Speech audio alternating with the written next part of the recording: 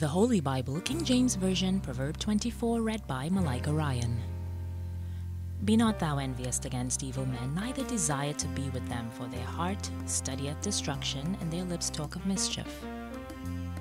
Through wisdom is an house builded, and by understanding it is established.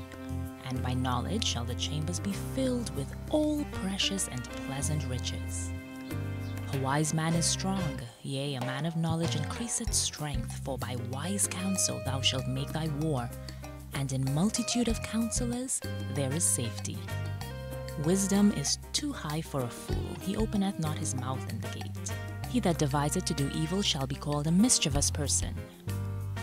The thought of foolishness is sin, and the scorner is an abomination to men. If thou faint in the day of adversity, thy strength is small. If thou forbear to deliver them that are drawn unto death, and those that are ready to be slain, if thou sayest, Behold, we knew it not, doth not he that pondereth the heart consider it? And he that keepeth thy soul, doth not he know it? And shall not he render to every man according to his works? My son, eat thou honey, because it is good, and the honeycomb which is sweet to thy taste. So shall the knowledge of wisdom be unto thy soul. When thou hast found it, then there shall be a reward, and thy expectation shall not be cut off.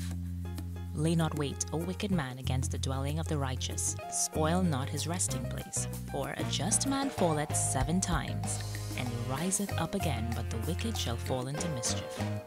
Rejoice not when thine enemy falleth, and let not thine heart be glad when he stumbleth, lest the Lord see it, and it displease him, and he turn away his wrath from him.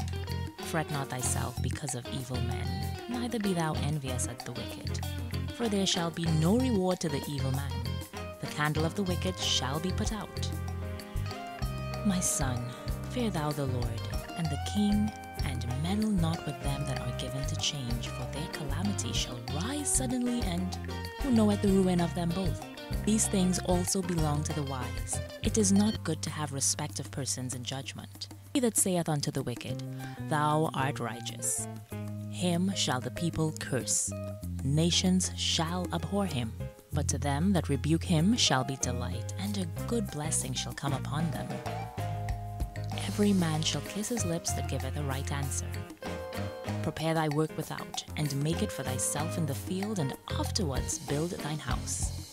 Be not a witness against thy neighbor without cause, and deceive not with thy lips. Say not, I will do so to him as he had done to me. I will render to the man according to his work.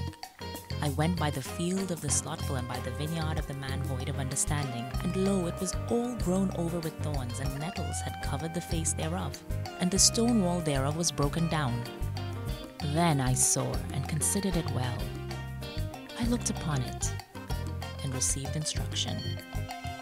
Yet a little sleep, a little slumber, a little folding of the hands to sleep. So shall thy poverty come as one that travelleth, and thy want as an armed man. The end.